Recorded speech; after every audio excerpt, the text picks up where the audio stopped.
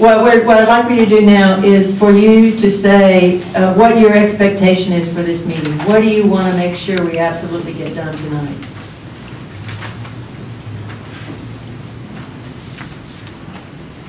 This should be easy.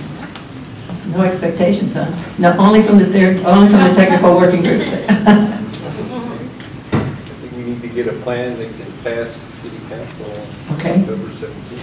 Get a plan that can pass the city council in 2017. Yes, sir. I'm sorry, 19. 2 years behind. Yes, sir.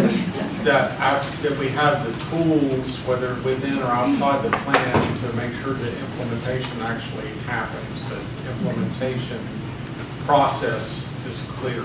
So that you have to have the tools so that the implementation process is clear and possible. Yeah. Okay. Somebody had her hand. Yes, sir. I think it's important that we have a plan structured so it's balanced. I mean, we've all heard some of the pros and cons to the plan that was published and so forth. And so what I'd like to see is, can we come up with something that is somewhat balanced so that we have buy-in from the various external groups? Okay. So you want a balanced plan that you can get buy-in from the different groups? Yes. Okay. Yes, ma'am. Yeah, I'd like to see whether we can come up with a list of things that we can actually get incorporated into the Unified Development Code during the revision process that's taking place in 2020. Okay. So you want a list of things that could be incorporated into the revisions of the Unified Development Code. I don't think we'll get to that detail, but we can definitely put that as one of the things to do, because we're not, I'm not thinking that we'll get to that level of list, of detail where we're making that kind of a list. But we can definitely put that as one of the things that would happen as part of this process. Okay. Yes, ma'am, right back there. I don't know if it's an expectation, but my desire would be for to come out of this with a plan that accurately acknowledges the state of the climate and climate science and what that implies for emissions reductions. Okay, so a plan that accurately acknowledges what the situation is scientifically and what was the last part of that? And what that means for emissions reductions. And what that means for emissions reduction, okay. So somebody else had a hand, yes, sir. No, you and then you. I think one of the things that I would like to leave this meeting with is a sense of how to best be an advocate for the plan. In conversations with people who I think ought to know better. I've heard things like, I'm on the board of such and such corporation who says that they'll leave San Antonio if the plan passes. And I've said to this person, you realize that it's a framework, not a set of regulations. And at the same time, there's this sense of immediate digging in of heels. So I'd like to understand, I'd like to be able to best represent the plan, and I think the changes that have been made so that I can have that conversation effectively. How to be an advocate for the plan. Okay. Yes, ma'am. I'd like to know the changes that were made since the last draft and why those were made. Okay. So we want to see what the changes were and why they were made.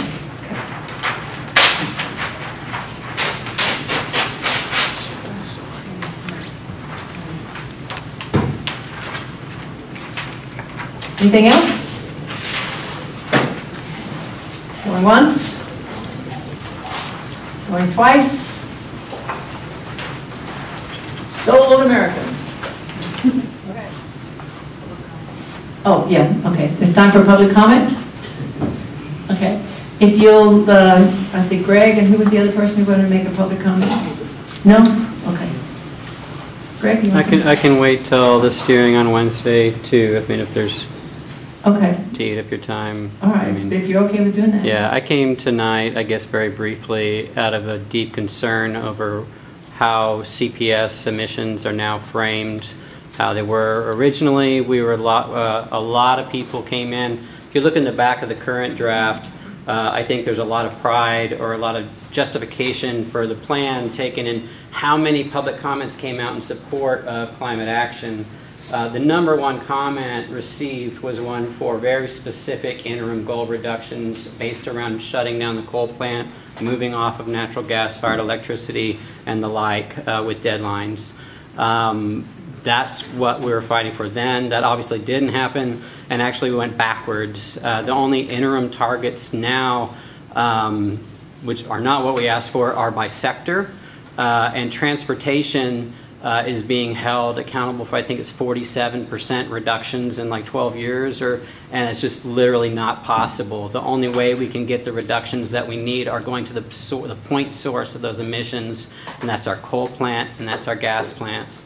So I just don't think it's the plan as it's written is honest in terms of what we can accomplish unless we go back and revisit the issue of CPS energy. And I feel shame on CPS for coming in at the last minute and kind of working this out so that the flexible plan is the guiding vision of San Antonio when it's woefully inadequate for getting us to zero by 2050. Okay, thank you. Amen. Anybody else have any of the public have any other comments? Okay. Okay, thank you. Then what we'll do now is we're going to, I'll have the presentation. Doug's going to do the presentation.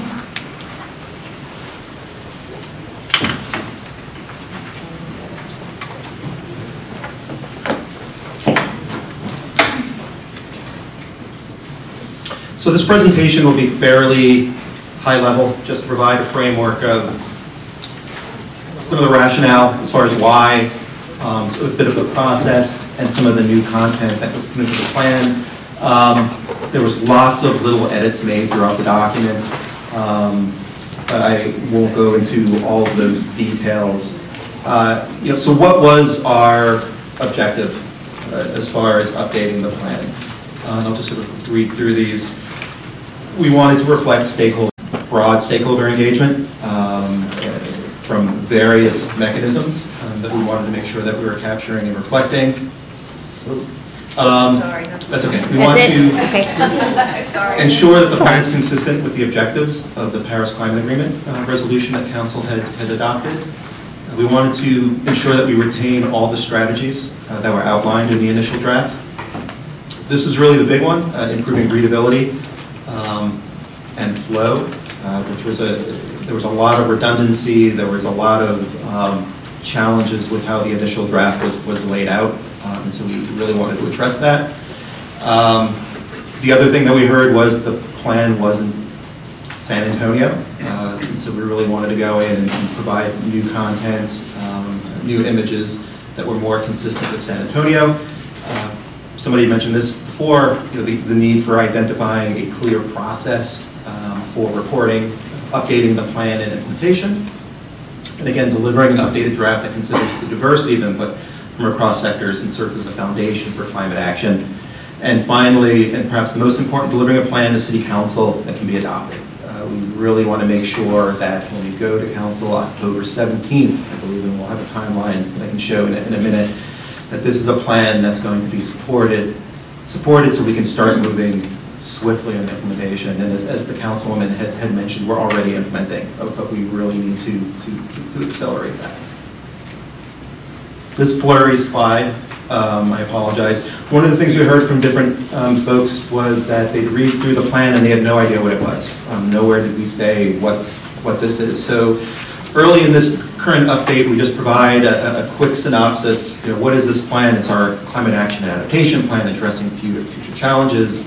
It's about economic prosperity and quality of life. I won't go down the list, but again, it provides that clear focus as far as what this document is that you're looking at and what the intent is.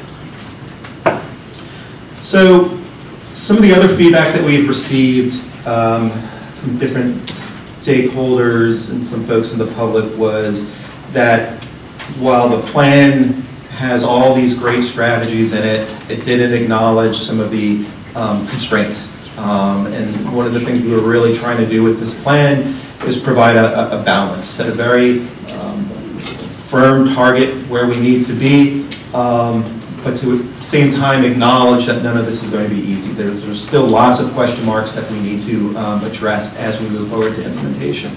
So putting some clear language acknowledging that technology is an issue. We have lots of technology now that can do lots of things. We may not have all the technological solutions at this point in time. We need to acknowledge that. There's costs. There's also benefits. We need to make sure that as we move forward, we're acknowledging the broad implications of the plan. And again, it's not just costs, but we also want to quantify as best we can going forward cost avoidance. What's the cost of not doing anything? What are all the fiscal implications of co-benefits? The challenge we have now is that analysis doesn't really exist to really come up with that comprehensive economic analysis, but putting it in the plan to acknowledge that those are things that we need to continue to move forward on. And then finally, the idea of, you know, this is really about where our community is going statewide, nationally, globally. There's a shift. There's a change that's going on in terms of consumer desires, and we want to make sure that we acknowledge that, one, you know, it's not just a challenge that we need to acknowledge in terms of overcoming that barrier, it's also an opportunity that more and more people want many of the strategies that are outlined in this plan. So this balances out that sort of reality check. One of the things we really wanted to strengthen is we're already doing this, and this is on the left. You see some the track record of investments. That's just a few of them. One of the things we really wanted to put out there to the public is this isn't necessarily anything new. This community has been investing billions of dollars for a really long time in proactive action that has, quite frankly, climate benefit. We haven't called it climate, but whether we're talking about the work of BSAG, Build San Antonio Green, Edwards Aquifer Protection Program, STEP Program, the Greenway, we're investing billions and billions of dollars. And so we wanted to acknowledge that we're doing it, and this plan basically provides us a framework for continuing to do that under the umbrella of climate. The other thing we also wanted to boost was sort of that rationale and the urgency of why we're doing this. And so we did find a couple of other fiscal implications under the cost of doing nothing that you can see, whether we're talking about health risk or heat exposure or impacts on infrastructure, we're talking billions of dollars. And that data source came from the document that was prepared by EPA that actually went into the latest National Climate Assessment. So even EPA did an economic analysis, and this is for our region. And then the last thing that we had added was there's a lot of research and basic statements from lots of organizations that really focus on why we need to do this, whether it's the insurance market, whether it's through public health sectors, bond ratings, national security, World Heritage. There's lots of external forces that are saying this is important, you need to do it. So we really wanted to acknowledge that. So this is something that we took a lot of time looking at. Greg had mentioned that the addition to this plan, the current draft, is including the interim reduction targets by sector for 2030 to 2040. We also included more language in the plan, really citing the IPCC 1.5 degree report and acknowledging that we need to continually to track and reflect and update the plan based upon emerging climate science.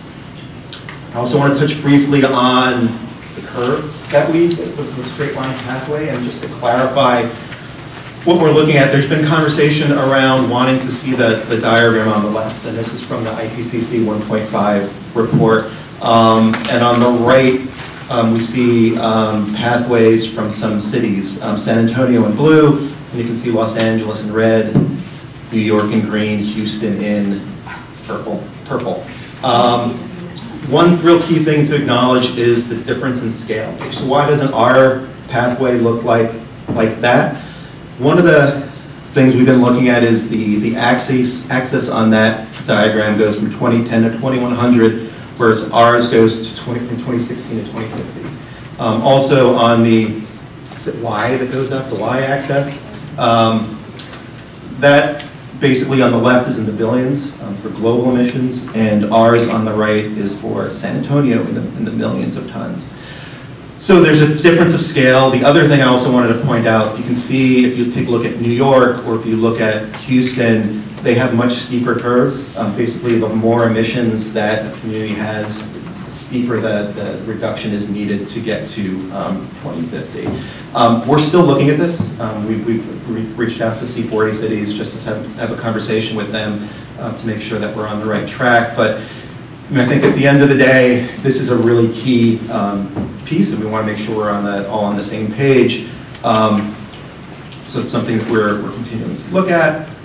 So I'm not going to go into all the mitigation edits. It's something we can talk about in this in this discussion as we go forward. Just want to highlight some of the different edits. We did remove the investment numbers. When we first put in the investment numbers, what our hope was, if you look at the initial scope of work, it was to do a cost-benefit analysis that had costs, quantified all the co-benefits, quantified all the cost avoidance of not taking action, and basically at the end of the day, when we were sort of informed that we couldn't get that it wasn't possible as a part of this process, we were left with the investment number. And it painted a picture that wasn't necessarily accurate. So we removed that. I think a lot of people also that we spoke to thought that it was appropriate as this is a framework, that this is it's a starting point for figuring out how we're going to implement it. So to preemptively put dollar signs in it is premature. And I'll talk a little bit more how we address that in the next few slides. These strategies, we did clarify a lot of the language. One of the things we wanted to do was allow as much technological advances built into the strategies and not limit it to just one, but the intent is that it's as encompassing as possible to really strive towards strategies that are going to reduce carbon the best. And then we did look at removing targets. We thought there was a real lot of inconsistency across the plan where just several strategies had targets and the rest didn't. And so we decided to go back at a sector-based approach, which would really allow us to focus on implementing strategies across the sector as opposed to focusing on any specific strategies. Key to this, though, is we have to remember is this is a living document. We're talking about updating the inventory every 2 years and reporting it so we can see progress. And the plan will also be updated every 3 to 5 years. So this is just our first plan that will set the stage, and then we're going to have a regular process by how we continue to move it forward and update it. So this was another new piece of the plan, and it sort of reflects some of the previous one of the previous slides where we really wanted to assure broad sectors of stakeholders that this plan wasn't simply this, what's the word I want to use, just a list of mandates that's going to get adopted and it just becomes a blank check, that there's a process in place for implementation, which we at the staff level assumed was how we would do it. It just didn't say it. So what we had proposed including in the plan is, you can see on the bottom diagram outlining a specific strategy, and I'll talk a little bit about how we identify these priorities, but annually identified priority strategies, convene our diverse stakeholders across sectors, undertake our cost-benefit analysis, undertake our climate equity assessment, get more community input, make any adjustments, and by the time we bring something to council, hopefully we have all of those answers in place.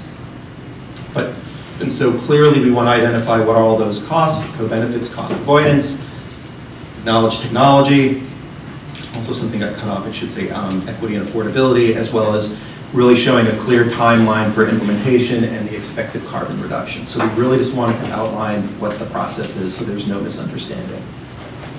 So this is a really busy slide, and I apologize. It just outlines some of the organizational and governance structures that we're proposing. The first thing that we had added is we added the term technical to the Community Advisory Committee, why the community is key to being part of this advisory committee. We also wanted to stress that a lot of this is driven by technical expertise. We want to make sure that we have a good mix of people around the table that can help us as we move forward on implementation. We also clarified that the meetings of this committee would be public. They would be public, and they would be providing an annual progress report to City Council. So there's a confirmation and a report to Council on what we're doing and how we're doing and what's working and what isn't working. And then the committee has the ability to develop subcommittees. So if they are focusing on a specific strategy that needs additional expertise, they have the authority to create that committee. On the climate side, if you remember the Climate Equity Committee, I'm going way over, sorry. The Climate Equity Committee used to be a subcommittee, and then we heard from some of the equity committee members that they'd like to see it as a standalone committee on its own, as opposed to being part of the other one. We thought that was reasonable. So basically, it will be a separate independent group that will work with us and the other committee. Then we really wanted to figure out a way to try to institutionalize the climate plan within the city organization. And so we had proposed creating an executive team, basically be an assistant city manager and appropriate department directors at a high level to really, again, working with the other committees, what are our priorities, and really ensuring that we're shepherding the plan forward. Looking at all things from future policies, current programs, budget, make sure that this is high profile. And then there is we're proposing a COSA delivery team that would be more at the mid departmental director level, folks who are responsible for actually getting projects and strategies done on the ground. Those bottom two things were actually, I had seen Fort Collins had a really nice structure in place, and it seems like a good approach. So this is the big slide. Today, we're chatting with you. We're going to take everything that you say today and tomorrow. We're going to look at it and figure out what we do with it. And basically, on the 14th, make our recommendations to the steering committee and see what they think. I'll be presenting to City Council at a session on the 22nd. It's just a briefing, not for action. Then we'll be releasing the plan is basically out. So, but basically it'll be the official full public release of the plan on the 22nd. Have to go to Planning Commission 2 times. One is just a informal work session briefing them and then looking for a recommendation from them. Then going to Community Health and Equity, September 20th, and then Council B session, October 2nd, and then City Council A session, the 17th. It was the 10th, but it's Texas Municipal League Week that week, so that's why we had to adjust it. But that is just the high level. Any initial questions? Clarifying questions on that? Are there any clarifying questions? Yes. I was wondering if anyone from the Chamber of Commerce has reviewed a copy of the plan, and I was just kind of wondering just if you had some input from the business community on it and what you think about it. Yep, so basically for the past 3 months or so, we've just been meeting with the chambers and different business stakeholders. You know, some of their concerns I outlined, you know, the idea of process, what does this plan mean and what do we do with it? The idea of, what was I just going to say? Some of the other concerns were, of course, they want to see as much flexibility as possible, which isn't surprising. I mean, everyone that we met with, nobody said they didn't want it or don't think we shouldn't be doing it. I think they had the concerns that making it clear that it's a framework, and I think also I think their big thing was the implementation. How are we actually going to be moving this thing forward? So I think the big discussion that we're going to have over the next month with all of you and others is getting into more detail on that governance structure. You know, who is on the, you know, what are the slots on the committees? What is the process for getting them, getting people appointed? Because that's going to be the group that's really going to drive a lot of this. So I think everybody has concerns about that. Any other clarifying questions? And I'll be floating around this evening.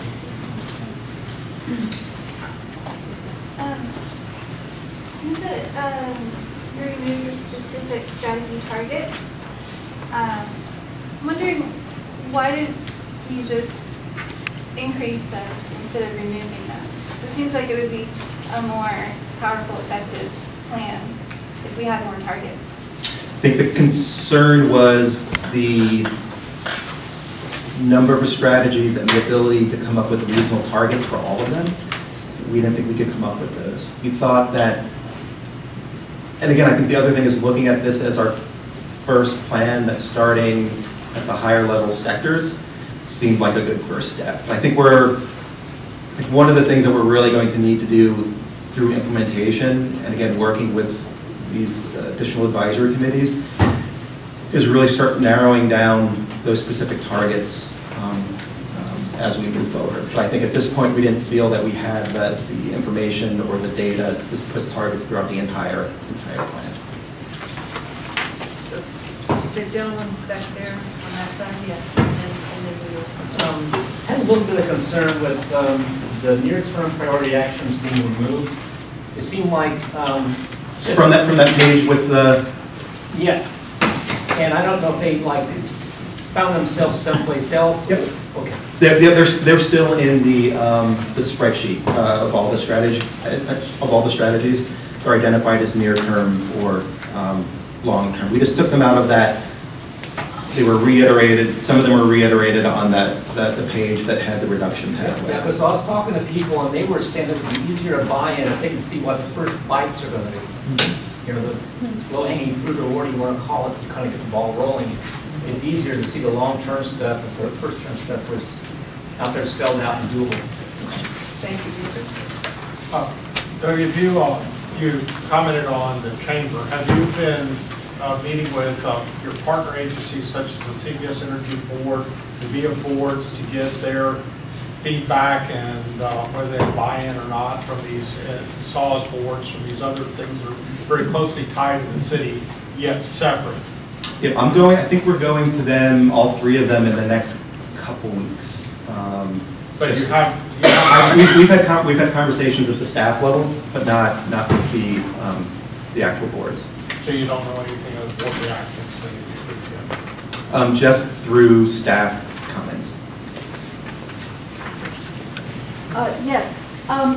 In the draft, you've changed the language about public outreach, because now we're not in the stakeholder sort of feedback stuff, but we're in the, what was it, inform, educate and empower, or educate and enable? Yeah. Okay, I feel like that's a very important part of this plan that we haven't, at least in our working group, we haven't had an opportunity to discuss specifically, because that's too easy to be a toss away. So the question is,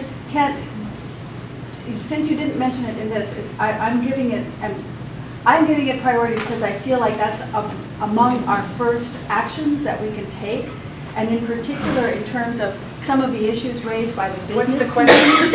Well, the question is, can we talk about topics that aren't there, like the empower? I don't even remember the words right now. Educate and empower. Yep, I mean, that's my question. I think we can talk more about that when we start talking about implementation. Okay. Okay.